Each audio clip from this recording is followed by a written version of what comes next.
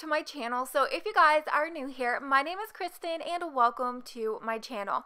So today, you guys, this video, it is one of my favorite builds that I have done. I feel like it is definitely a really cute and cozy family home. So a lot of you guys have really been enjoying when I do these family homes, so I'm trying to incorporate them a lot more during the week when I do my builds. So I definitely will be working on some apartments. I feel like I haven't really worked in an apartment in quite a while, so you're definitely going to be seeing some more of those next week, as well as some more family homes. I don't know, I feel like I did a lot of room builds and I tried to stay away from the house builds, and it's good to do that once in a while. It's good to kind of switch up what you're doing just to give yourself a break and pull some new inspiration. So if you guys actually do like how this house turns out at the end, I will be leaving the link in the description so you guys can find it really easy into the gallery, or you can just use my username on Origin, KrystinMyrieXo. So if you place this, you guys, just make sure to put on the move objects cheat so that everything that is sized up or altered around is going to get placed the exact same into your game as I have built it into mine. So this actually gave me a bit of a headache to build. Oh my god, you guys. So if you're kind of watching this and you're thinking, oh my god, like it's being built flawlessly, like nothing's being moved, everything's just being placed meticulously, it is because, you guys, I had to build this 2 freaking times. I had built it, I took my time, I had on SoundCloud, I was listening to podcasts, and I really had to struggle on how I wanted the shape of the house to go. I wasn't sure if I wanted it to be 2 stories or just 1, but I did go ahead and this ended up just being like 1 bungalow kind of house. I guess it's not a bungalow, but just kind of 1 level. And I had built the whole thing. It was probably over an hour. It was like an hour and 20 minutes, just the exterior of the build. The exterior was completely finished. I had just started on working into the kitchen and I was recording it. Everything was going well. And then The Sims friggin' quit. Like, it froze and there was nothing else I could do. I must have pushed something because I was trying to get the floor tiles to do like the half tile thing, and I'm not sure if I clicked a button, but he completely seized everything up. I couldn't believe it. I thought I was gonna cry, but I did have the video recording, so I just kind of was looking at the image of the finished build for reference to basically duplicate. So it was definitely easier and quicker, which I guess it kind of worked out better because it ended up being now a video over 10 minutes, and I feel like if that didn't happen, it probably easily would have been a 20-minute speed build like last week, because it really took me a long time to figure out how it was that I wanted like the exterior of the build to go.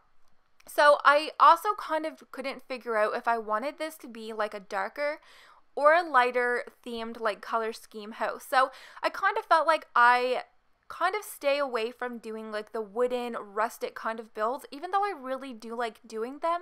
I haven't really done that many, so I kind of stuck with that theme throughout this, and I love how it turned out. It is very, very country and rustic, and I think it is very adorable. So into the kitchen, there is like the bar, and I wanted to keep within like the wooden decor. So a lot of the furniture is like the brown wooden, like all through the house, and I also brought in the brick from the outside as like accent walls just to kind of tie everything together, make it really cozy. And you guys, the clutter is very minimal. I tried to keep it very neat and tidy and kind of realistic, so there isn't gonna be a lot of like clutter items from the hidden objects that I have kind of been using a lot of. So if you guys are not a big fan of like the big clutter builds, you guys are probably gonna like this one a lot better than some of my other family homes. So in the living room, like the living room and kitchen, it is kind of open concept, like it just kind of flows into each other, and there's a fireplace in there as well, and everything just kind of coordinates together. So this has the bedroom right here, which is the parents' bedroom, and this is like from the outside of the house, that line of windows is supposed to be the garage, like when you're looking from the outside, but I kind of wanted to take advantage of all the space and turn it into a bedroom. and I still think it turned out okay. I put the brick where the long walls were, so it didn't really look that weird. I think it really looks cute in that bedroom.